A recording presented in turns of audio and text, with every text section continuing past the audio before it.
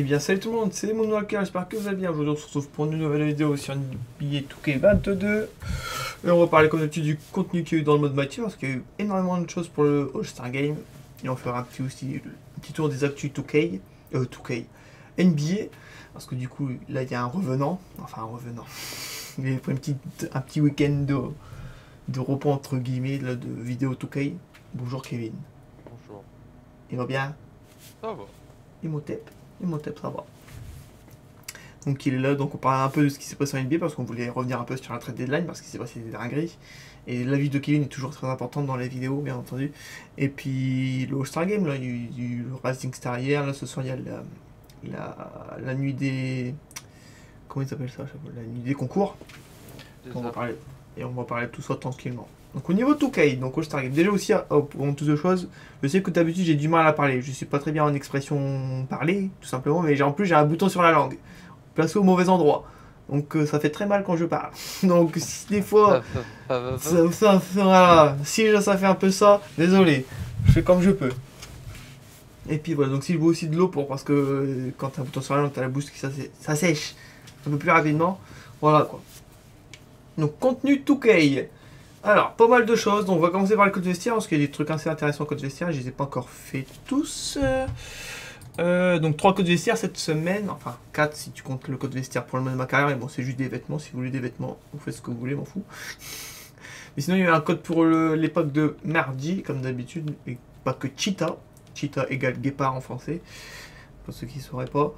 Des gens qui courent vite du coup, c'est des joueurs qui courent vite, si je dis pas de prénom, il y a John Wall... Copilote, dis-moi les noms des cartes, copilote, si tu les as en tête. Il y a Montalis.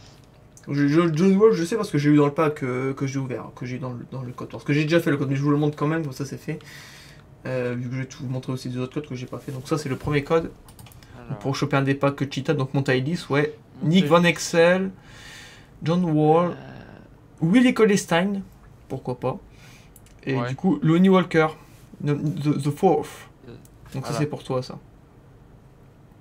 Pas dégueulasse les cartes, hein. Le design des cartes cette année est quand même pas dégueulasse, hein. Ça on peut le souligner, sont pas dégueulasses les cartes. Et puis voilà, donc voilà c'est ça le code pour ces cartes là, donc il vous reste plus que 3 jours pour le rentrer parce que comme d'habitude les codes ne durent qu'une semaine. Donc rentrez les 8 à chaque fois et dans la description vous trouvez le site qui vous permet de voir tous les codes qui sont encore actifs. Et puis voilà, ça c'est pour le premier code. Le deuxième code pour les packs All-Star qu'ils ont sorti hier, donc les premières cartes matière noire, hein. On avait déjà parlé de ça dans une vidéo avec Kevin, quand il les sortirait. On avait dit fin de saison, bon on y est fin de saison parce qu'il ne reste plus qu'une semaine si je dis pas de conneries avant la fin de la saison 4 là. Donc voilà, après on se demandait est-ce que c'était dans les packs, est-ce que c'était en contenu récompense. Moi j'avais dit 4 récompenses, Kevin il a dit dans les packs, Kevin il a gagné. Voilà. Parce que voilà, 2K est toujours là pour récupérer des sous, hein. Et puis voilà. Donc s'ils peuvent sortir les trucs dans les packs, c'est tant mieux. En plus, soit les cartes opales, les 4 packs qui sont sortis, c'est quand même pas mal, hein. Tracy McGrady, toujours une carte très populaire sur 2K qui est toujours très bonne. Kobe Bryant, bien entendu. Et la troisième, il y en a une troisième ou pas? Ouais, Russell Westbrook. Après, il y a plein d'autres cartes, hein. Il y a Carmelo, Opal, Nikola Jokic, etc. Donc là, je fais le code, là, hop. Ce qui me surprend quand même dans les cartes matières qui sont sorties, c'est que elles ont que 20 badge Hall of Fame, donc c'est pas dégueulasse. On va dire c'est pas abusé. Après voilà, hein, on est au mois de février. Les cartes comme Tracy McGrady, Kobe Bryant, etc. Ils ont toujours 3-4 cartes matière noire au final. L'année dernière, ils en ont eu 3 ou 4. Hein. Oui. Donc faut s'attendre à ce que voilà. Hein. Après les autres sont quand même pas mal. Ils sont pas mal quand même, hein, les notes des cartes. Hein. Mais voilà, faut s'attendre à ce qu'ils aient des 2 autres versions en matière noire avec beaucoup plus de badge Hall of Fame, encore des meilleures notes qu'ils ont déjà là, etc. Donc ils vont essayer de milquer comme d'habitude, hein. Je sais pas comment on dit en français, mais je pense que vous m'avez compris. Milquer, en récolter un maximum de monnaie en sortant un maximum de différentes versions des cartes, quoi. Et puis voilà. Bon après, hein, c'est pas parce qu'il y a que 20 badge Hall of Fame qu'elle est pourrie la carte, parce qu'ils ont quand même, en fait, il y a 20 badges Hall of Fame, mais il y a 44 badges en or à côté, donc tout est en or quasiment à côté, quoi. Donc ça, entre or et Hall of Fame, il n'y a pas tellement en plus spécialement de grosses différences. Donc les cartes sont vidables jusqu'à la fin du cycle. En plus, voilà, vu que c'est les premières cartes maintenant, c'est les premières qui vont baisser en prix, qui vont être les moins chères. Même si là, j'imagine qu'elles doivent coûter la peau du cul, surtout en plus T-Mac et Kobe. Mais voilà, quoi. Donc là on a eu le pack, si je dis pas de conneries, j'ai pas spécialement fait gaffe, mais je pense qu'on a eu le pack, on va aller voir ça. Après par contre ce code là faut le faire absolument les gens. Carte Galaxy Opal gratuite pour tout le monde via le code vestiaire, donc c'est garanti, hein, il n'y a pas de truc des dingueries à la roue. Le jeu vous donne la carte et c'est tout. Donc la carte en plus qui est donnée c'est une carte Opal de Kyrie Irving, qui est pas du tout dégueulasse, donc c'est parfait pour les no money spend comme moi, Kevin et vous autres. C'est parfait. Parce que cette carte là vous sera largement utile. Puis voilà, même si vous allez jouer en ligne, j'imagine que voilà, une carte de Kyrie Irving ça fait largement le taf aussi. Et puis voilà, donc ça faites-le vite, hein, il dure une semaine aussi seulement le code, donc on a le code, faites-le vite. Et puis voilà, donc j'imagine qu'il y a quand même des petits jeux, non même pas de jetons à choper en passage, c'est juste la carte et puis c'est tout. Hein, faut pas trop donner non plus tout Kyrie, hein, attention. Et puis voilà, donc tu as fait tout ça j'imagine. Tranquille. Kevin toujours aux aguets pour les codes vestiaires. C'est ce qu'il faut faire hein, les gens, n'hésitez pas à chaque fois je vous le dis, mais le lien dans la description avec les codes, les codes qui sont encore actifs, n'hésitez pas à vous le mettre en favori, surtout si vous jouez beaucoup à 2K. Comme ça vous loupez aucun code et puis voilà. Parce que voilà, c'est du gratuit, donc faut prendre et puis on sait jamais avec la chance qu'on peut avoir dans les packs de choper quand même des choses de bien. Donc on va ouvrir les packs, donc j'ai pas mal de petits packs. Avant d'ouvrir les packs, quand même pas mal de petits challenges à faire qui sont rajoutés là du coup, pour choper des packs. Donc il y a le défi NBA All-Star là, donc le bon vieux défi pour choper le pack. Donc il y a le même pour les packs de mardi, hein, c'était le Hunt for Glory Cheetah, le bon vieux 3v3 60 points. Donc là c'est un pack, en plus c'est des packs de luxe qui vous donnent à chaque fois, donc c'est une carte garantie. Donc qui dit garantie dit forcément, comme Kevin a eu, qui m'a dit tout à l'heure, forcément minimum la carte rubis hein, du pack. Donc Kevin il a eu que les cartes rubis, donc après voilà, vous avez forcément une carte du pack, mais bon c'est forcément souvent la moins bonne. Après voilà, si vous avez de la chance et que vous avez Kobe T-Mac ou même une carte opale, c'est très très bien. Donc vu que c'est un pack de luxe, hein, dans le défi, hein, malheureusement, faut gagner le match et c'est tout. Donc il n'y a pas de défi genre faire 10 dunks ou marquer 3 points, etc. Non, vu que c'est un pack de luxe, même si tu auras une forte chance d'avoir que la carte rubis, bah, faut quand même que tu fasses le match en entier. Quoi. Donc tu n'as pas la possibilité d'arrêter le match avant. Quoi. Donc ça me fait chier, je sais même pas si je vais le faire parce que j'ai pas envie de perdre 25 minutes. Je l'ai fait un peu t'endormir. Ouais. Je vais le faire à un moment donné, mais bon, faut vraiment que j'aille vraiment rien d'autre à faire, quoi. Et puis voilà. Il y a aussi un truc pas mal dégueulasse, hein. Ça faut le faire par contre assez rapidement. Pourquoi? Parce que c'est les défis restrictions avec les règles du mode limité du week-end, donc vous avez jusque dimanche soir, là, minuit, pour le faire ce match-là. Ou même non, c'est jusque lundi 9h du matin, parce que vu que c'est en... Les time zones, c'est heure Los Angeles, si je dis pas de conneries, Californie. Donc eux, ça sera 9h du matin chez nous, minuit à Los Angeles. Donc vous avez jusqu'à lundi 9h. Si vous veillez pour regarder le All-Star Game, vous pouvez faire ce match pendant le match du All-Star Game si vous le regardez. Du coup, c'est avec la restriction du mode limité du week-end. Donc il faut utiliser une des cartes qui est un joueur qui est All-Star cette année, donc une de sa carte. Donc il y a des cartes qui ont des cartes or. Ça peut, les cartes émeraudes aussi fonctionnent, hein, genre la démarre de Zone, il a une carte saphir, si je dis pas de conneries, donc ça fonctionne. À partir du moment où il a une carte dans le jeu, quoi. C'est pas forcément obligé que ce soit la meilleure, donc ça fonctionne. Par exemple, pour l'équipe que j'avais utilisée pour ça, j'utilisais ça. Vous voyez, hein, il y a des cartes saphir et tout, donc voilà. Même des cartes de bras, ça fonctionne, quoi. À partir du moment où le joueur est All-Star cette année. Et ça vous donne un pack All-Star Player Pack. Donc ce pack-là, j'imagine qu'il vous donne un joueur qui est All-Star cette année, donc soit vous avez de la chance et que vous avez la meilleure carte de ce joueur là, donc une carte opale ou diamant, soit vous avez la pire carte du joueur en question, donc ça peut être une carte or, donc voilà, ça, moi j'imagine, je parie que je vais avoir une carte saphir ou émeraude, mais bon, on sait jamais, on verra bien, on va pas trop cracher sur 2K, hein, tout de suite. Au niveau des défis plein feu aussi, très intéressant. Il y a aussi un pack de luxe à choper dans ces défis, dans les défis plein feu, je sais pas si tu l'as vu celui-là. Lequel? Défi plein feu, t'as 4 matchs à faire et t'as un pack de luxe. Donc j'imagine que t'as vu qu'est-ce qu'ils ont rajouté. Hein. Donc c'est la première fois dans 2K, enfin c'est pas la première fois dans 2K, mais ça fait un petit moment qu'ils n'avaient pas fait ça. Ils ont rajouté 3 cartes qui ne sont pas des joueurs NBA, quoi. Donc c'est vraiment 3 cartes spéciales. C'est un peu comme votre carte. C'est ça. C'est un peu comme votre carte ma carrière. Genre vous allez dans le mode ma carrière et puis vous allez dans le bâtiment MyTeam et puis ça vous permet de créer votre carte avec vos deux joueurs ma carrière. Donc ça c'est le même système la carte, sauf que là du coup là vous les débloquez en faisant des matchs à la con. Franchement tout ça se fait en 15 minutes hein. Les 4 matchs en 15 minutes parce que c'est en rookie, 3v3, 21 points, Ou tir à 3 points, ça rentre tout le temps. Donc voilà. Puis ça vous donne des cartes rubis donc de The Game, comme Kevin a dit, Quavo, et le bon vieux Ronnie. Le bon vieux Ronnie, quoi. Et du coup, le dernier match, vous devez jouer avec ces 3 cartes là que vous avez débloquées précédemment, et pour avoir un pack de luxe, voilà, de All-Star Game de ce week-end. Donc franchement très facile, et puis voilà. Par contre, le truc à retenir aussi, c'est si je dis pas de conneries, les 3 cartes là qui sont données, 3 cartes rubis, vous ne pouvez les utiliser que dans les modes hors ligne. Vous ne pouvez pas les utiliser en ligne. C'est pour ça que j'ai fait le comparo avec les cartes ma carrière, parce que votre carte ma carrière, vous ne pouvez pas aussi les utiliser en ligne. C'est que du hors ligne. Pourtant, c'est pas des cartes fous, mais tu n'as pas le droit de les utiliser en ligne. Donc voilà. Voilà. Pour ces cartes-là. Le bon vieux Ronnie. Est-ce qu'il mérite une carte, Ronnie? Bon. Pour la dinguerie que ce jeu a. Je vais pas vous parler de dinguerie après, parce que là, il s'est passé encore des dingueries aujourd'hui quand j'ai lancé 2K. On en parlera après. On continue sur le contenu. Donc voilà, faites ça. Et puis voilà. Donc aussi à retenir, vu que c'est la dernière semaine de la saison, tous les défis qui sont là, dans le skill challenge, tout ça va disparaître la semaine prochaine quand la nouvelle saison commence. Donc si vous êtes en retard un peu sur ça et que vous les chopez des packs, faites-les vite. Hein. Tout ça, ça va se barrer la semaine prochaine. Par contre, les défis plein feu, si je dis pas de conneries, ils restent tout le temps, normalement. Ça. À part les Hunt for Glory, là, donc les défis plein fait spécifiques à la saison, donc ça va se barrer. Mais les trucs Curie, ça va rester. Cover Athlete, ça va rester. Normalement, s'il y a Liberty, ça devrait rester, je pense. À part si c'était vraiment pour ce week-end et du coup la fin de la saison. Normalement, ça devrait rester aussi. Peut-être ça va partir, ça, parce que ça vous donne un pack de luxe All-Star, donc peut-être ça va partir. Donc je vous conseille vraiment de le faire rapidement, ce truc-là, quand même. Pareil pour les défis signature, ça va se barrer. En plus, je les ai même pas fait moi, mais bon, je m'en bats les couilles. De toute façon, je joue quasiment pas à MyTeam, donc j'ai pas besoin de me prendre la tête pour faire tout ça, quoi.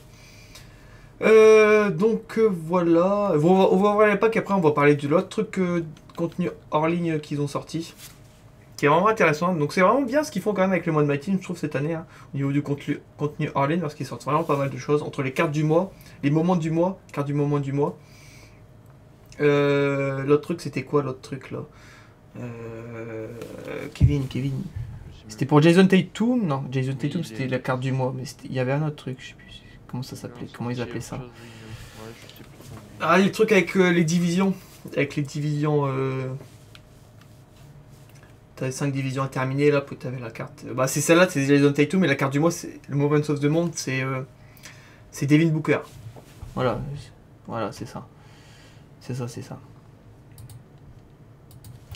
Donc c'est pas dégueulasse ça. Donc ça finira en plus fin du mois si je dis pas de conneries, donc dépêchez-vous de les faire. Puis là ils ont rajouté des nouveaux trucs. Là ça va dire c'est les trucs All-Star là, joueurs All-Star. Et c'est un peu le même principe. Donc là on va ouvrir les deux packs. Donc j'ai eu une carte améthyste dans le pack joueur All-Star. Hein. J'ai eu Chris Paul. Donc c'est bien, bravo. Donc là j'ai eu Cédric Ceballos, hein. C'était pareil si je dis pas de conneries, toi tu m'avais dit. J'ai eu Ceballos, Antoine Simon, c'est... Et le deuxième pack.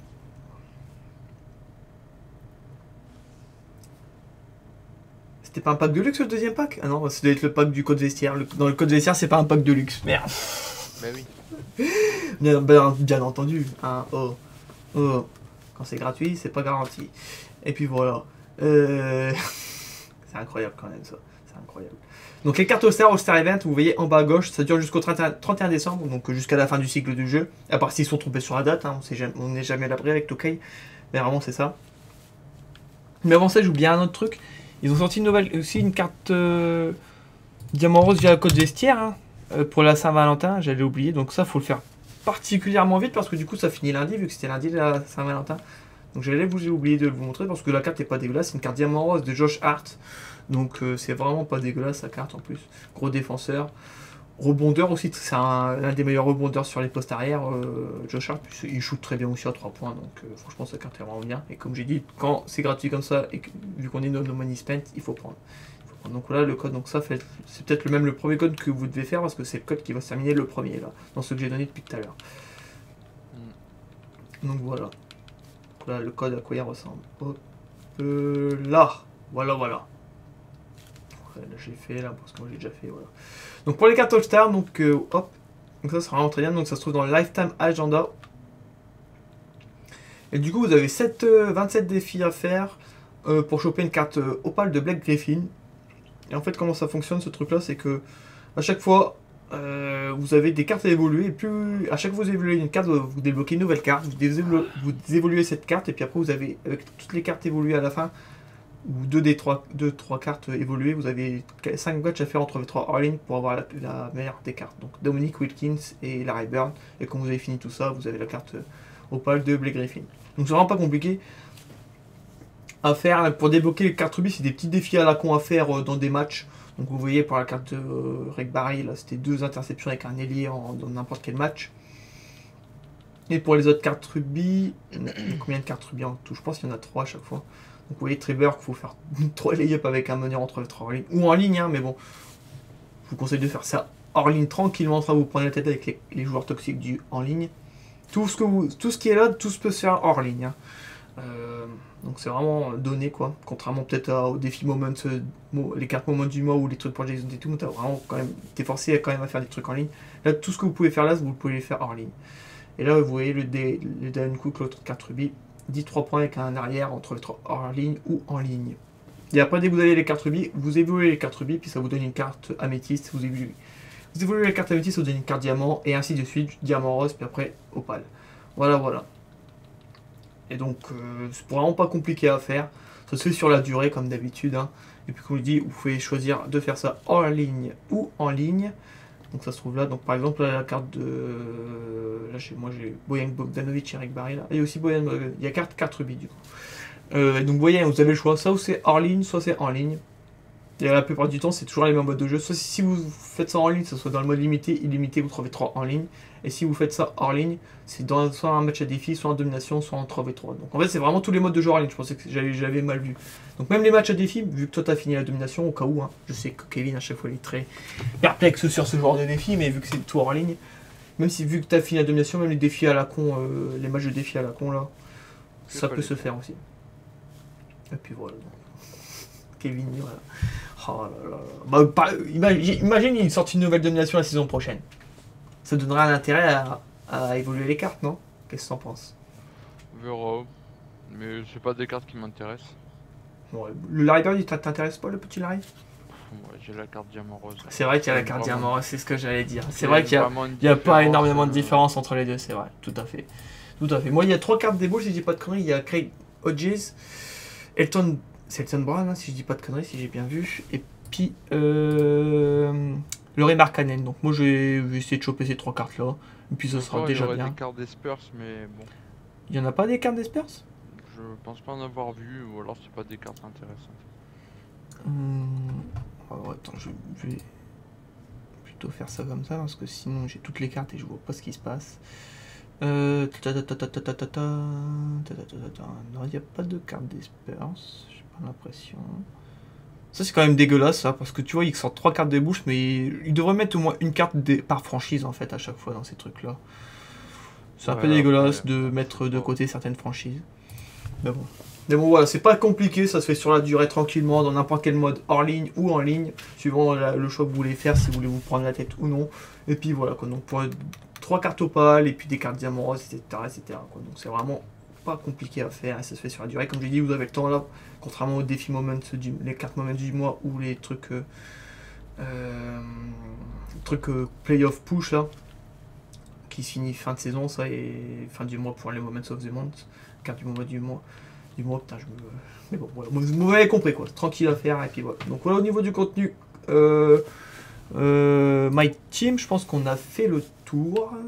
Oui, on a fait le tour. Donc voilà, j'imagine aussi avec le All-Star Game, à chaque fois ce qu'ils font, c'est que les vainqueurs des différents concours et les MVP des différents matchs, ils sortent des cartes de ces joueurs-là et puis qui les incluent dans les packs All-Star. Donc là, pour les trucs qu'il y a eu hier, ils n'ont pas mis dans les cartes. Donc peut-être qu'ils attendent que le week-end soit terminé, qu'ils vont mettre toutes les cartes d'un coup dans les packs. Je sais pas comment ils vont faire cette année.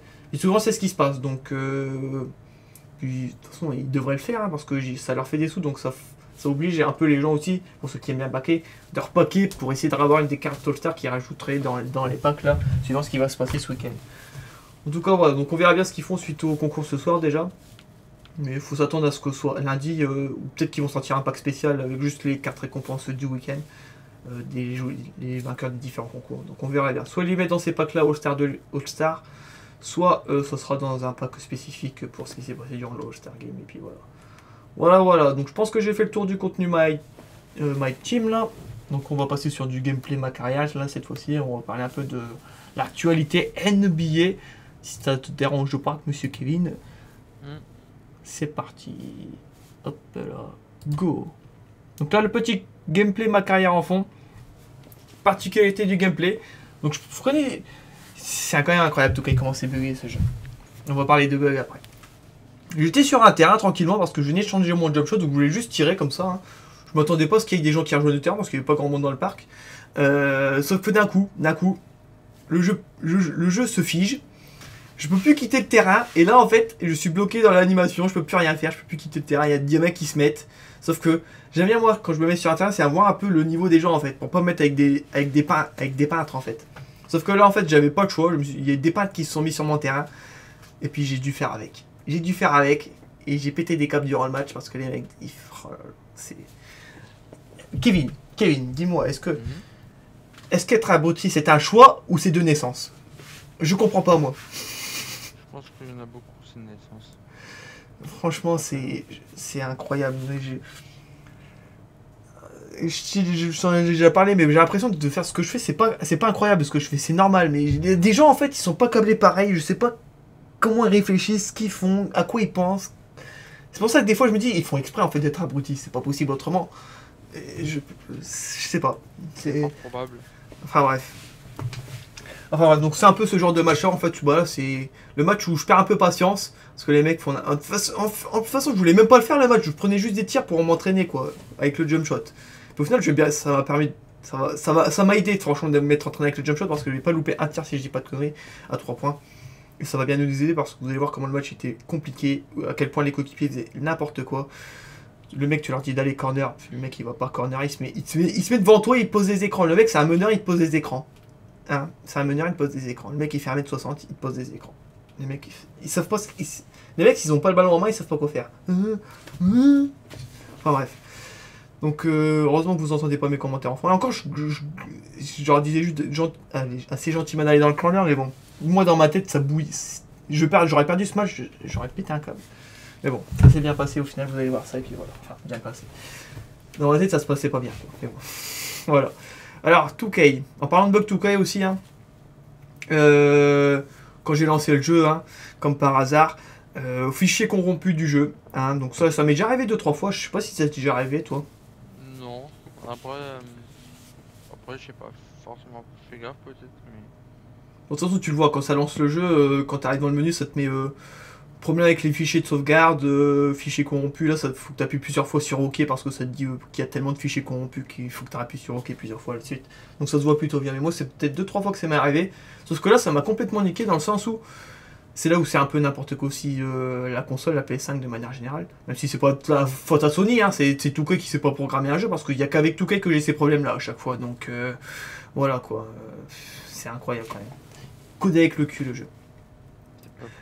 Mais la dernière fois, j'avais réussi à m'en sortir parce que tu as une fonction dans la PS5 qui te permet d'enregistrer tes fichiers de sauvegarde sur le cloud. Donc, comme ça, s'il y a un problème avec tes fichiers de sauvegarde, tu peux les retélécharger du cloud. Donc, ça, une copie de sauvegarde là au cas où. Tu la retélécharges, puis ça te permet de supprimer tes fichiers corrompus qu'il y avait sur ta console et de remettre les bons fichiers qu'il y avait sur ton fichier, sur ta sauvegarde dans le cloud. Sauf que j'avais l'auto-sauvegarde activée, sauf qu'au moment où je lance le jeu, en fait, ça fait l'auto-sauvegarde, et ça a uploadé mes fichiers de 2K sur le cloud. Sauf qu'en fait, ça a uploadé les fichiers corrompus. Donc en fait, je me suis retrouvé avec des fichiers corrompus sur ma console et sur le cloud. Donc en fait, j'étais bloqué, j'étais niqué sur les deux côtés. Du coup, j'ai pas pu récupérer mes fichiers non plus sur le cloud, du coup, parce qu'au final, je remettais les fichiers corrompus. Et du coup, bah voilà quoi, j'ai dû refaire tous les paramètres, ça m'a enlevé mes maillots, mon logo et tout dans le mode MyTeam. Donc heureusement que je joue plus trop à MyTeam parce que refaire tout ça, ça prend bien une demi-heure pour faire les maillots et tout. Donc je comprends même pas que ce soit même pas sur leur serveur, tous ces trucs là, c'est les maillots et tout. Que ce soit enregistré sur ta console. Parce que tous les trucs que tu dois télécharger pour faire tes maillots et tout, c'est sur le cloud, c'est sur leur serveur. Donc je comprends pas trop pourquoi c'est sur la console. Mais bon, du coup j'ai perdu tous mes maillots, etc. Donc voilà. Magnifique, tous les paramètres j'ai dû les remettre. J'ai eu aussi peur pour mon fichier ma carrière parce que du coup, quand j'allais sur le mode de ma carrière, ça mettait que mon fichier, c'était un joueur inconnu, etc. Donc j'ai lancé le truc en espérant que ça fonctionne, puis ça m'a récupéré tout bien. Donc heureusement pour ça, parce que franchement j'aurais arrêté 2K, parce que je joue qu'à ma carrière en ce moment. Donc si mon fichier était corrompu et que je pouvais plus jouer, bah j'aurais désinstallé le jeu, j'aurais arrêté de jouer à 2K, j'aurais plus de vidéo 2K. Mais bon, heureusement j'ai envie de dire, pour vous, j'ai pu... Ça m'a récupéré quand même mon fichier, ma carrière, mais bon, c'est quand même incroyable quand même à quel point ce jeu il est dégueulassement codé, quoi. Parce que c'est vraiment le seul jeu où j'ai des problèmes de fichiers corrompus à chaque fois, etc. quoi.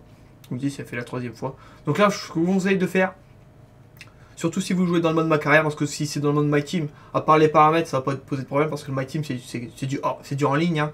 C'est sur des serveurs normalement tout, donc il n'y a pas de problème. Donc à part si vous avez fait des maillots et tout. Mais voilà, c'est bien de désactiver l'auto-sauvegarde et de le faire manuellement, allez, tous les 15 jours ou une fois par mois de votre côté, parce que si vous le laissez automatiquement et que vos fichiers sont corrompus, en fait le jeu va automatiquement, enfin la console va automatiquement vous mettre vos fichiers corrompus sur les serveurs donc Sony, donc voilà, faites-le manuellement. Après si vous jouez vraiment beaucoup à ma carrière et que vous faites beaucoup de matchs NBA, voilà, faut faire attention parce que vu que c'est du hors-ligne tout ça, si vous ne faites pas la sauvegarde régulièrement, ben vous allez perdre votre avancement. Pareil si vous faites du My League ou le mode MyGM là, avec où vous créez votre équipe de A à Z là, puis vous faites une saison NBA comme ça quoi. Mais bon, tout ce qui est MyTeam et contenu parc, ça pose pas de problème à ce niveau là quoi. Mais bon, faites attention quand même parce qu'avec 2K, hein, on n'est jamais à l'abri d'une dinguerie malheureusement avec 2K. En parlant aussi de dinguerie, hein, si vous jouez dans le parc, il y a des quêtes qui fonctionnent pas, tu te fais chier à faire des quêtes. Etc. Puis au final, t'as pas ton XP, t'as pas TVC, t'as rien du tout. Donc ça fait plaisir aussi. Hein, mais bon. C'est incroyable, quand même incroyable. Hein, c'est incroyable. Enfin bref. Donc voilà pour le chapitre 2K Bug. Bon, il y a toujours un petit chapitre comme ça, mais c'est comme ça. Quoi. On va parler de choses sérieuses. Donc là, il faut que je brève de l'eau. Je pense que t'as compris que là, j'arrivais plus à parler. Choses sérieuses. Et on va faire intervenir Kevin. Parce que là, je sens que je le fais chier, Kevin. Malheureusement, désolé, Kevin. Non, du tout. Alors, NBA All-Star Game. On commence par All-Star Game ou trade? Je pense, comme tu veux, Kevin. Vu que je sais que les trades, c'est peut-être plus vieux. Sinon, on fait All-Star Game parce que je sais que ça t'intéresse pas spécialement. Et puis voilà, puis il n'y a pas grand-chose d'autre à dire par rapport à vas-y, dire ce qu'il y a hier. Donc, ce qu'il y a eu hier, c'était le Rising Star Challenge, là, du coup, avec le nouveau format. Donc, apparemment, c'était pas dégueulasse. Bon, après, c'était un peu... Je pense qu'on avait déjà un peu parlé, hein. C'était en 50 points les matchs. Donc jusque 40 points, en fait, c'était un peu du showtime, hein, donc il n'y avait pas de défense, rien du tout. Mais apparemment, pour les 10 derniers points, ça jouait vraiment. Ouais. Ça défendait et tout, et puis il y a eu des fins de match assez intéressantes. Donc le format pas dégueulasse, hein, ça va. Après, j'ai pas vu les matchs, hein, c'est juste j'ai vu vite fait des replays, j'ai lu des articles sur ça, etc. Donc voilà, c'est vraiment. Voilà. Sans vraiment avoir vu. Mais apparemment, c'était pas dégueulasse. Donc c'est l'équipe de Kate Cunningham qui a gagné. Donc je sais pas si c'était la team à Rick Barry, si je dis pas de conneries. C'est ça. Donc ils ont gagné. C'était pas dégueulasse. Donc franchement, à voir. Donc voilà. Hein. Ils sont sur la bonne voie en fait. Pour rendre le truc un peu quand même potable quoi. Donc voilà, c'est pas dégueulasse. Puis aussi le truc là du coup, là, le truc que je t'avais dit, le concours de tir historique NBA là. Avec les 4 équipes. Donc c'était pas dégueulasse aussi apparemment ça. Donc c'est l'équipe de Tyrese Haliburton et Desmond Bain. Donc c'est ce que j'avais dit je pense dans la vidéo, que je pensais qu'il allait gagner. Donc voilà, c'est bien. Donc ils ont réussi à faire rentrer tous les shoots en 39 secondes. Donc franchement pas mal le temps, sachant qu'ils avaient 1 minute 30 pour le faire. Donc en 39 secondes, c'est eux qui ont été le plus rapide. Par contre je sais pas si t'as vu là. Je me rappelle très bien ce que t'avais dit en plus. Kevin, là j'avais dit il y avait un hook à faire, un tir en tête de raquette, un 3 points, etc. Donc ils ont tous fait en dernier le tir de Lillard, hein, donc le tir du logo. Donc c'était un peu prévisible parce que les 4 autres tirs c'est les plus faciles. Par contre il m'avait dit, je me rappelle bien, je sais pas si tu te rappelles, tu m'as dit oh un hook à la ligne des lancers francs, c'est tranquille ça, ils font ça tout le temps. Bah il y a un joueur quand même qui a réussi à louper toutes tes tentatives au hook. Monsieur Scotty Barnes, je sais pas si tu l'as vu ça. Oui, j'ai vu. C'est quand même incroyable ça. Donc ils ont même pas pu terminer leur truc parce que le mec il a loupé tous ses hooks.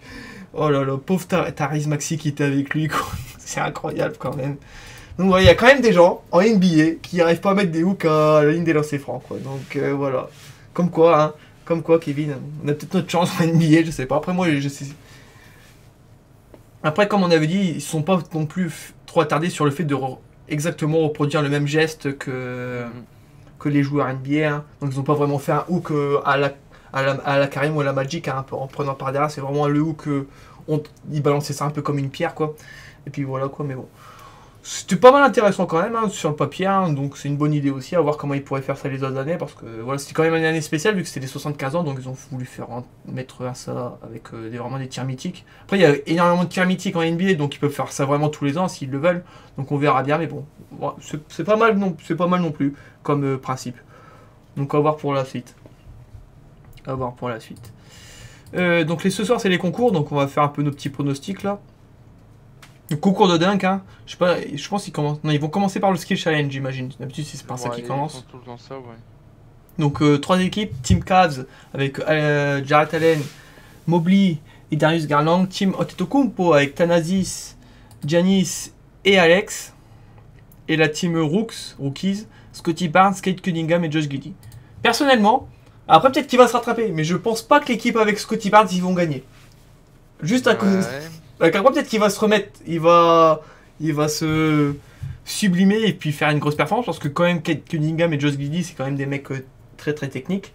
Mais bon, le Scotty Barnes, suivant vu ce qu'il a fait, à voir.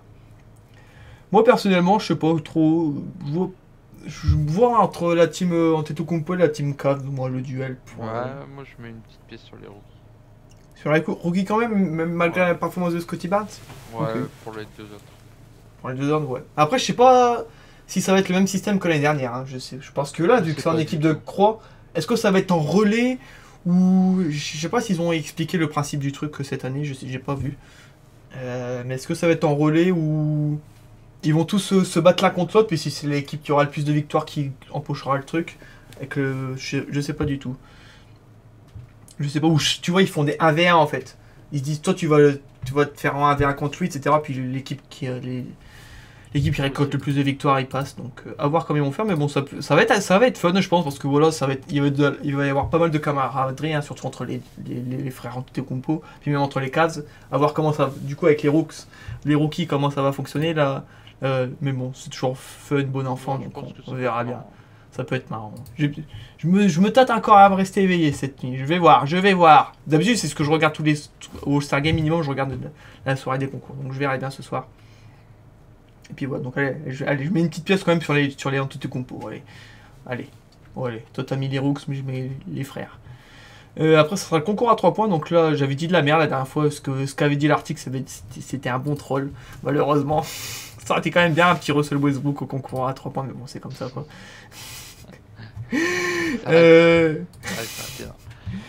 Du coup, il y a Desmond Bain, Luke Kennard, Zach LaVine, CJ McCollum, Patty Mills, Karl Anthony Towns, Fred VanVleet et Trae Young. Le choix du cœur voudrait que Zach LaVine le gagne parce qu'en plus, ça sera le seul joueur dans l'histoire de l'NBA à avoir gagné le concours de dunk et le concours à 3 points. En plus, il n'était pas dégueulasse l'année dernière. Il avait fait un très bon score, sauf qu'il y avait deux aliens entre Curry et Booker qui avaient fait des performances stratosphériques. Et il n'avait pas dégueulasse du tout. Hein. LaVine, je pense qu'il avait fait 26 points, sauf que les deux autres, ils étaient à 28 points, 29 points. Enfin bref, des dingueries les deux autres. Donc voilà, j'aimerais bien que Zach LaVine gagne. Après, franchement, je sais pas, Desmond Bain, il est vraiment très bon. C'est peut-être l'un des meilleurs pourcentages cette année à 3 points. Après, ce qu'il faut faire attention aussi, c'est vraiment des tirs de concours, quoi. C'est pas vraiment tir NBA, quoi, en sortie de série. Ouais. C'est ça le truc, ouais.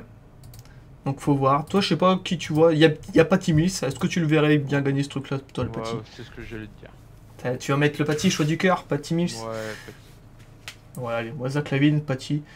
Puis il y a vraiment quand même des bons trucs. Après, à voir Towns en plus, il tire un peu de l'épée dans le ciment, donc pourquoi pas Towns, hein. Après, il faut voir. Il est plus grand, il va se fatiguer un peu plus vite, je sais pas. Mais bon.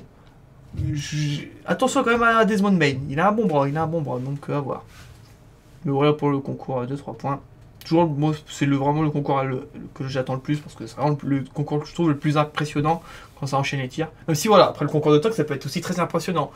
S'ils louent pas les dunks, s'ils font pas de la merde. Ouais. Donc les 4 gars, Obi Toppin, Cole Anthony, Juan Toscano Anderson et Johnny Green. Je pense qu'on avait déjà parlé ça, vu qu'on se connaissait déjà depuis un petit moment, les 4 gars. Donc je sais pas trop, c'était quoi ton pronostic? Je me rappelle plus ce que tu avais dit. Le New Yorkais, hein. Obi Toppin. Ouais, en plus, il l'avait fait l'année dernière, hein. Il l'avait fait déjà l'année dernière. Mais... Je pense que c'est peut-être le plus impressionnant.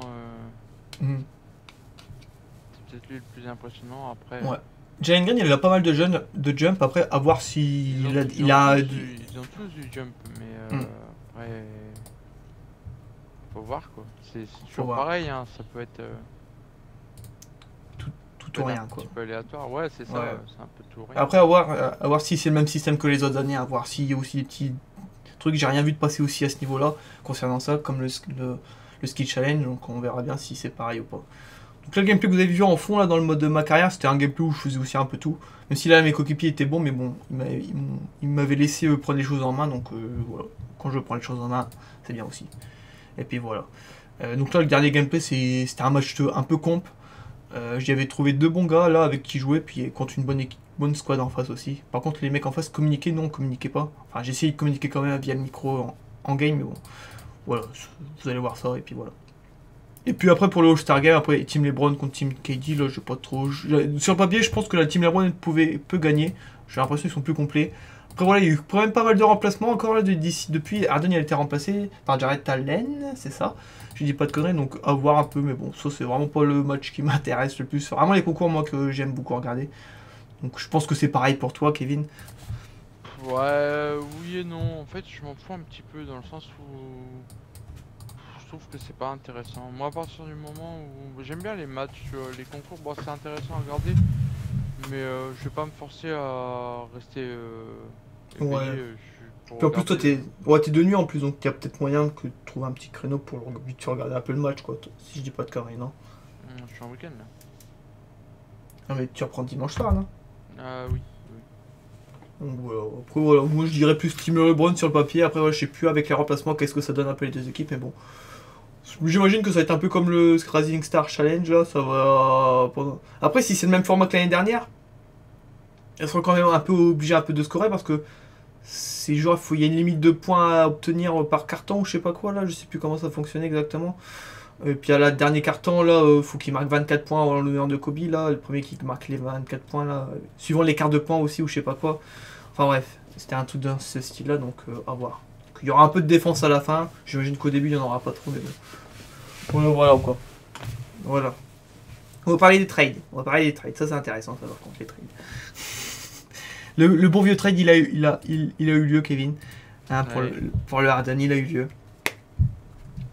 Et puis franchement, c'était vraiment quand même une très bonne trade deadline. Il y a eu quand même des moves assez intéressants. Il y a eu Porzingis aux Wizards par exemple.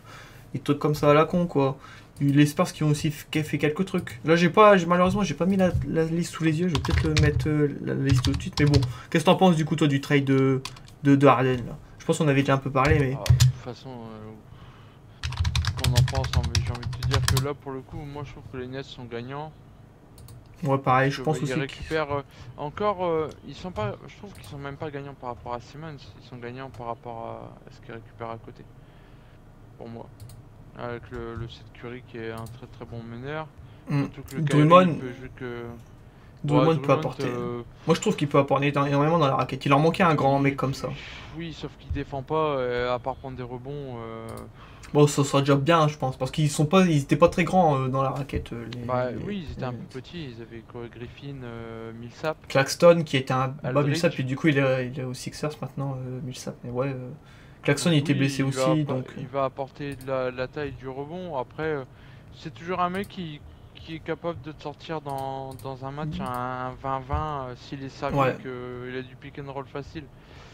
Puis les rebonds offensifs, c'est l'un des meilleurs rebondeurs offensifs aussi. Voilà, donc, il peut prendre des rebonds. Après, Seth Curry, au final, c'est limite le meneur titulaire vu que le bon vieux Kyrie il peut pas jouer. Là, j'ai vu sur les 25 derniers matchs, il pouvait en jouer 8, je crois. Ouais. Après, à part si ça bouge les trucs là, j'ai entendu que ça pourrait bouger du coup, mais bon, à voir. Bouger, ouais. La NBA était pas content, je sais pas quoi. Ouais, bah en fait, c'est pas normal qu'en fait les gens qui sont de New York peuvent pas jouer. Par contre, les mecs qui viennent de l'extérieur peuvent jouer. En vrai, ça n'a pas de sens, hein. Ça n'a pas de sens du tout. Hein. Oui, d'accord. Mais bon. Donc après, on verra bien. Mais ouais, en fait, après, tout dépend de Harden en fait dans ce trade là. Dans le sens où si Harden, là, il va pas jouer. Normalement, il devait rejouer avant, mais du coup, il a même pas joué là avant la T'as vu la bonne influence qu'elle a eu sur Joel? Ouais. Le double step back. Voilà, c'est malheureux, mais ça veut tout dire en fait. C'est Embiid dans l'état de forme où il est, alors je veux bien qu'il reste 2 secondes sur la possession, mais il peut faire tellement mieux avec les 2 secondes, surtout le niveau qu'il a depuis. Bah, il y en a un qui est passé au Shakitum Full et puis il y en a un autre qui l'a réussi. Donc, mais bon, ça doit pas être son jeu, il doit pas passer son jeu sur ça. C'est malheureux, mais tu vois déjà l'influence du mec. Quoi. Ça fait il a fait un entraînement. Trop de gris-gris, pas assez de professionnalisme, c'est ça. J'ai jamais été fan du joueur, mais autant en bid, je trouve que c'est impressionnant ce qu'il fait, mais je suis pas sûr. Je suis pas sûr pour les Sixers que. En fait, tout dépendra de l'état de forme de Embiid et de son. Je pense que la motivation il a parce que Daryl Morey, il voulait déjà aller aux Sixers avant d'aller aux Nets. Donc je pense qu'il a la motivation. Puis lui, il lui faut la bague. Durant, il avait déjà la bague. Irving, il avait déjà la bague. C'est pas aux Sixers qu'il aura la bague. Oui, s'il l'a pas aux Sixers, il l'aura nulle part alors. Bah ouais, mais il l'aura pas aux Sixers. Déjà pour avoir une bague, il faut sortir les Bucks. Déjà, juste ça. Puis même les Nets, hein. Là, les Nets, si Durant il revient rien, que Ben Simmons. J'y crois pas trop. Pas cette année. Pas de cette année, tu t'attends plutôt l'année prochaine que ça se mette en place et tout là. Simmons, il va avoir quoi Bon, il va aller en playoff, mais il va avoir quoi Simmons 10 matchs dans les jambes. Et encore, même pas sûr. Ouais, il pourrait recommencer, ouais. Il va avoir un mois de jeu en fait. Il va commencer le 10 mars apparemment, enfin début mars. Il est blessé, on sait pas trop. Bon, quand il revient, mais il revient. Kyrie Irving, on sait pas encore si ça va vraiment bouger. Donc ouais, j'imagine, ouais, peut-être t'attendre. Durant, il va être en forme combien de matchs 4 matchs, il va se répéter un truc, il va t'attendre 3 matchs. Ouais, peut-être jouer tranquille la fin de saison là et puis reprendre tout le monde en bonne forme et bien les préparer. Il y a un épouvantail à l'Est, c'est les Bucks. Après, il va falloir se méfier d'une équipe comme les Bulls, tu vois, je pense. Ouais, les Bulls qui vont normalement être complets mi-mars. Les Cavs qui vont être chiants à sortir. Les Celtics aussi. Qui reviennent très bien aussi là. Celtics. Avec ton bon vieux Derek White là, qui leur fait du bien. Il est bon en plus. Mais c'était parfaitement ce qu'il leur fallait quoi. En fait là, l'Est pour moi est plus fort que l'Ouest en dehors de. Ouais, bah il y a 6 équipes qui peuvent jouer à la première place là en fait. Des Suns, tu sors les Suns à l'Ouest, après je pense que t'as pas beaucoup d'équipes de l'Ouest qui pourraient faire les playoffs à l'Est cette année. Bah les Warriors, mais les Warriors sont pas au complet encore, donc c'est compliqué aussi à dire. C'est un peu sur courant alternatif aussi les Warriors, depuis un moment, j'ai l'impression. T'as Dallas qui, avec Luka qui est en train de... Qui remonte bien aussi, sortir des matchs incroyables, mais on sait comment ça va se passer en playoff un petit peu quoi. Bah, ils défendent quand même beaucoup mieux que les autres saisons, donc il y a moyen qu'ils fassent quelque chose quand même de mieux. C'est pareil en playoff, ça va resserrer sur Luka et puis bah, derrière... Ouais. C'est vrai, c'est ça le problème en playoff, c'est que les défenses sont resserrées. C'est que l'année dernière, on voyait qui marquait le plus en playoff, c'était Tim Hardaway, c'était pas... Si je me trompe pas d'une année, c'est possible aussi. Bon, non. Mais c'était Tim Hardaway. Moi, le deuxième scoreur. Quelques matchs, ouais, bah c'était Tim Hardaway qui scorait. Hein. Puis en plus, là, il est blessé là ou je sais pas quoi. Ouais, c'est ça, depuis le début de la saison, ou pas loin. Grosse blessure. Mais ouais, je pense pas que ce soit Philadelphie, puis ils ont beaucoup perdu. Hein. Philadelphie. Moi, je trouve qu'ils ont beaucoup perdu. Après, il y a le marché des buyouts là qui commence là. Il y a beaucoup mais de. Ils vont aller chercher qui? Bah, je sais pas, il leur faut quoi? Il leur faudrait parce que ça parle de Dragic aux Bucks. Apparemment, je pense que plus de chances qu'il aille là-bas et Dragic. Ça la met très bien. Bah, ouais, mais ça te ferait un backcourt Holiday Dragic. Enfin, je pense qu'il soit plutôt backup le Dragic. Je pense que ce soit. Oui, non, mais c'est ce que je te dis. C'est pour ça que j'ai. Ouais, je pensais que tu avais dit un bas court, genre poste 1 Drew et poste 2 Scan. Ouais, mais ça te fait un bas court de meneur si tu préfères. Bien solide quoi. Bah ouais. Je trouve que c'est plutôt intéressant. Après à voir, tu vois. Mais moi j'y crois pas. Je crois pas au Harden. Je sais pas. Pour moi c'est du flan. Je pense que tout dépendra de son état de forme en fait, parce que là tu vois qu'il y a encore énormément de coins sur le gars. État de forme ou pas, tu penses qu'il arrivera pas à jouer avec Mais aux Sixers, là en playoff, t'as 2 joueurs à défendre. Tu défends sur qui d'autre aux Sixers? C'est vrai qu'il leur faudrait du shooting là du coup autour là. Ils ont plus de shooter. Alors Korkmaz, autant c'est un bon joueur, ok. Maxi, bon, ok. Après, t'as quand même un bid qui est très très dominant, quoi. Oui, Après, ouais. oui, t'as un bid, mais en playoff, tu gagnes pas avec deux joueurs. Tu gagnes pas avec deux joueurs. Faudra que Tobias Harris soit bon, en fait. Bah ouais, voilà, mais bah, lui c'est pareil, il a un peu son cours alternatif. Korkmaz, c'est un bon défenseur, moi je trouve qu'il apporte pas mal en En défense. défense? Maxis, Korkmaz, Ouais. c'est pas un mauvais défenseur, hein. Puis il a un bon shoot à 3 points, hein. Donc Ouais, à 3 points, ouais. c'est un bon free and D, je trouve. Moi je le trouve plutôt bon défenseur. Après, j'ai peut-être pas vu beaucoup de matchs, mais les matchs que j'ai vus, je trouve qu'il était pas mauvais en défense. Après, bah, t'as qui qui peut scorer? Maxi peut scorer? De toute façon, là, ils vont faire backcourt Maxi Harden, là, j'imagine.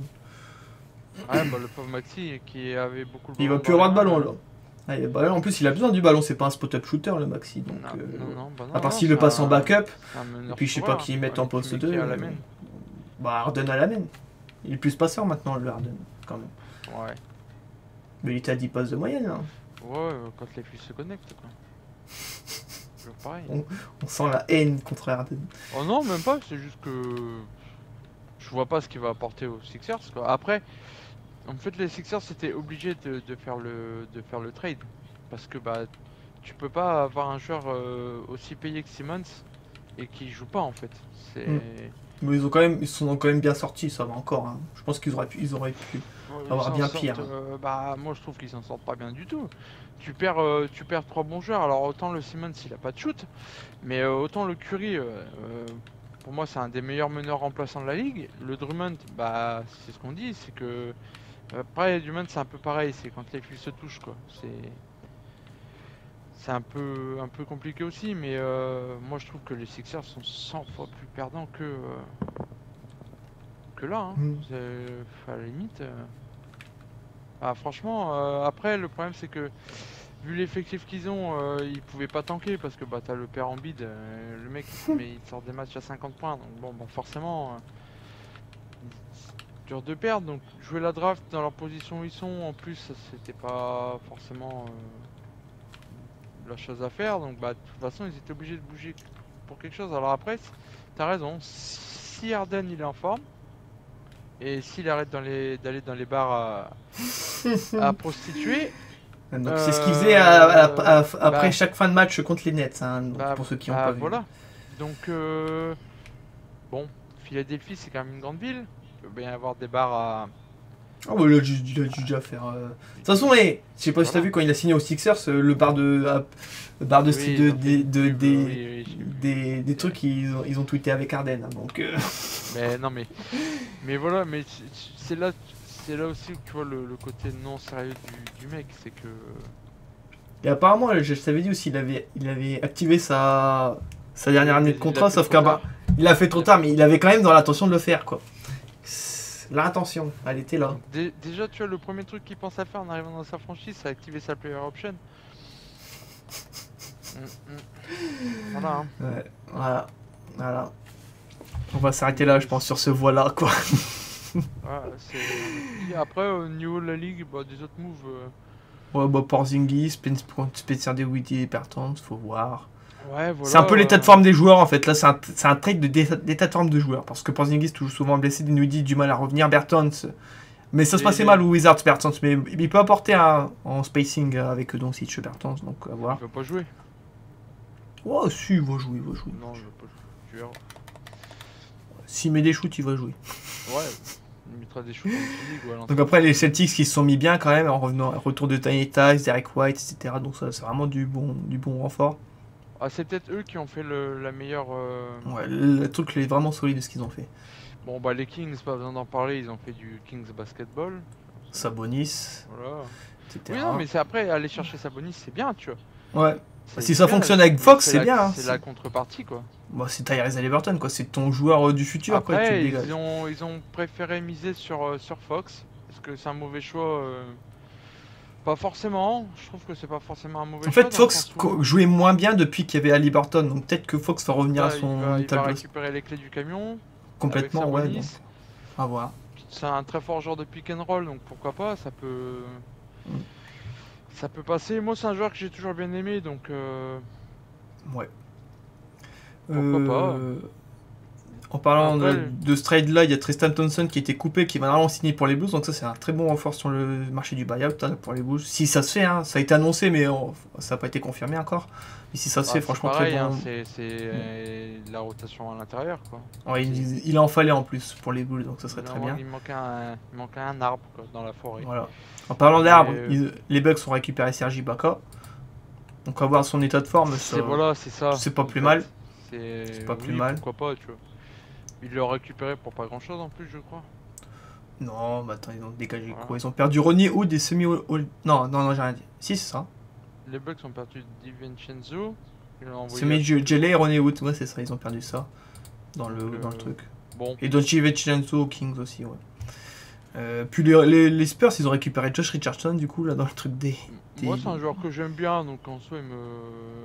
Puis apparemment, bah, la contrepartie aussi, bah, le jeune des Celtics, là, je sais plus comment il s'appelle. Romeo Longford. Voilà, apparemment, c'est un bon défenseur, donc bon, bah... On prend, vous prenez. J'ai regardé un petit peu ce qu'en disait le compte Twitter des Boston France, là, il disait que c'était un très bon meneur. Ouais, bah en fait, c'était un... Je pense que c'est du... C'est juste qu'il avait pas le temps de jeu au fait aux Celtics, mais ouais, s'il a du temps de jeu aux Spurs, ça peut le faire. C'était mon chouchou, hein, c'est toujours ma photo de Twitter, je crois. T'as pas de son maillot en plus, c'est bien dommage. Donc, bon. Au revoir. Truc intéressant aussi, Marvin... de l'avoir perdu, après, bon, on récupère des choix de draft. Ouais. Si tout se goupille bien, je crois qu'on peut avoir 3 choix dans les 14. Si ça se goupille bien. Ouais. Donc, sachant que la draft est plutôt sur les 10 premiers choix, c'est assez homogène et il y a des bons joueurs à aller chercher. Bah, pourquoi pas avec si t'as un des trois spots que tu peux remonter, tu arrives à choper un top 3 ou un top 5, les 5 gros prospects de la draft de l'année prochaine, t'as des très bons joueurs quand même, donc donc à voir, pourquoi pas. Moi j'attends la draft. Après vous avez perdu aussi Tadeusz Young et Drew Banks. Alors est-ce que les Raptors. perdre Tadeusz Young, on l'a perdu sachant qu'il jouait pas, bon, pas sûr que ça soit une perte du coup, mais oui, bah après on savait qu'il allait bouger, donc de toute façon en soi c'est pas ouais. Voilà. Après, les Pelicans là ils ont fait du gros mouvement aussi hein. Pelicans Blazers. Ouais. Blazers qui font la reconstruction et puis ils gagnent des matchs avec ce qu'ils ont récupéré quoi, donc c'est pas mal pour eux.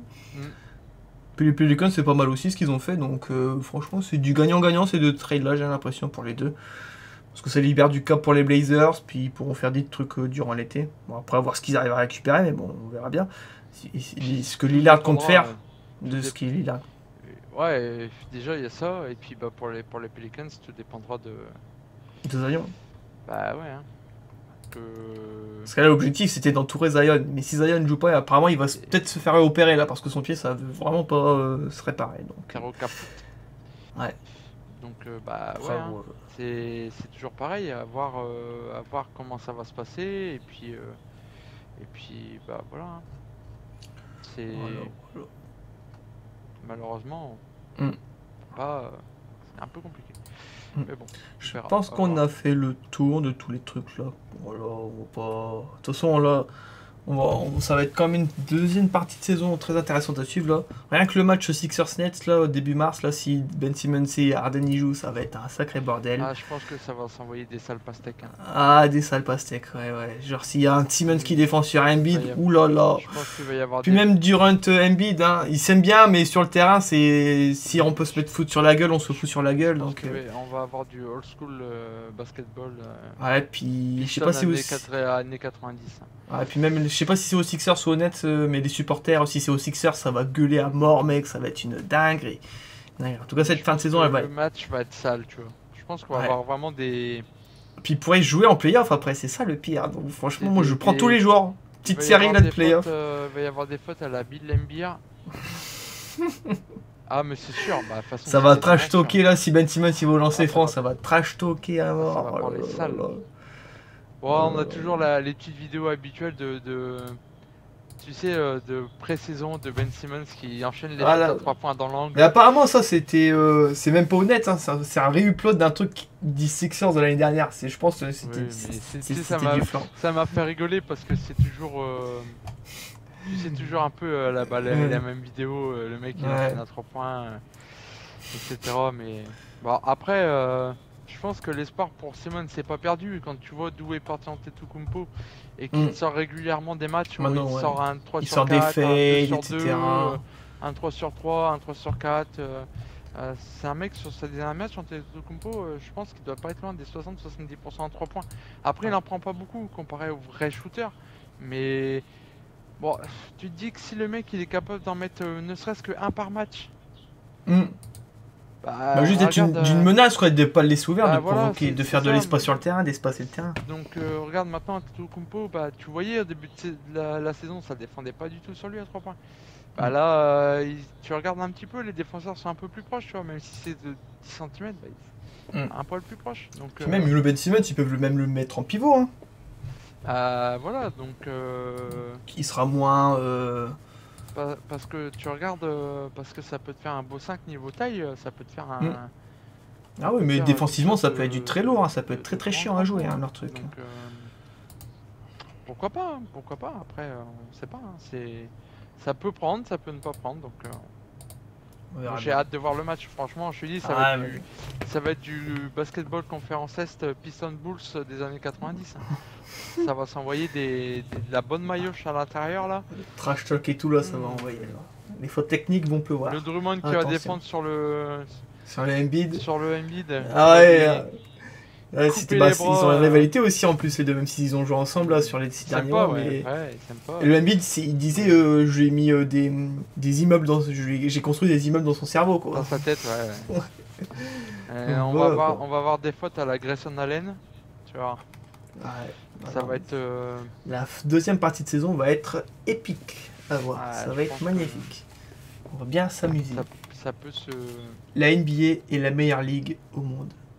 Est-ce que tu es d'accord, Kevin? Parce que je sais que t'aimes bien la NFL, quoi. Mais quand même, la NBA. Non. C'est pas faux. Allez. Franchement, c'est vraiment comme une série américaine bien foutue, quoi. Il y a des rebondissements, des péripéties. C'est incroyable. Enfin bref, on va s'arrêter là parce qu'on est déjà. Je vois qu'on est à 57 minutes, Kevin. Nouveau record. Donc on va. Voilà. Donc désolé les gens. Mais bon, c'est toujours une petite conversation tranquille. Et puis voilà, c'est vraiment en mode de podcast hein, à chaque fois sur la fin. Et puis voilà quoi. Sur ce, j'espère que la vidéo vous aura plu. N'hésitez pas à me dire un peu ce que vous en pensez du contenu. MyTeam là, du nouveau contenu. Du All-Star Game. Et puis de cette trade là, tout ça là. Et puis on se retrouvera la semaine prochaine là, pour parler un peu du nouveau contenu de la saison 5 là, du coup, parce que c'est la saison 5 la semaine prochaine. Et puis voilà quoi, sur ce on vous laisse, pouce bleu, abonnez-vous, faites partager, et puis on vous dit à la prochaine. Allez Kevin, finis-nous ça. Je sais plus parler, fini. Au revoir.